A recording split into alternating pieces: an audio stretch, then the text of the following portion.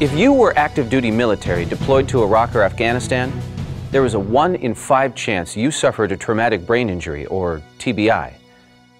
Now, a TBI is a shock to the brain that affects how the brain functions.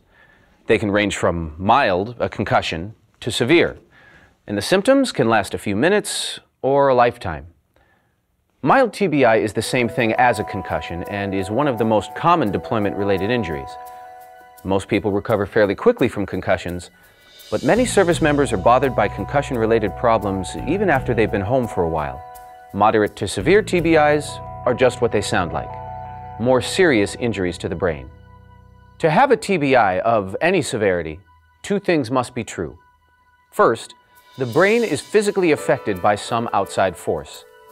And secondly, in response to the physical injury, brain function is, at least temporarily, changed or altered. Yet despite the fact that the brain is physically affected, TBI often leaves no physical evidence of an injury. That's why TBI is sometimes called an invisible wound.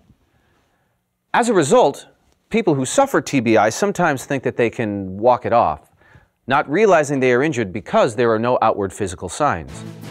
Some service members even continue their mission, possibly increasing their risk of further injury.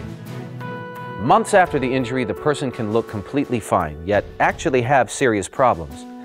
This can cause difficulty not only to the person suffering the TBI, but also to his or her family, friends, or even command. TBIs can have several causes, especially in war zones. In a combat zone, blasts are the most common cause. And you don't have to get hit directly to suffer a TBI. Air or sound pressure from a blast can do it. Getting knocked to the ground and hitting your head can do it. Thermal toxic inhalation and electromagnetic fields can also be the sources of a traumatic brain injury. Other common causes are motor vehicle accidents, paratrooper jumps, and assaults. Basically, anything where the head gets hit by or against something, or suffers some sort of shock to the brain such as shock waves or sudden deceleration, can cause a TBI, even when someone is wearing a helmet or other protection. Other videos in this series look at the symptoms, treatment, and recovery from TBI.